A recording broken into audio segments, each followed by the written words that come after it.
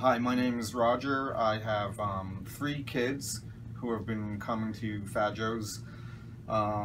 They all started about when they were 4 years old, and right now they're 17, 9, and 7, so we've been here clearly over a decade. It's a great place.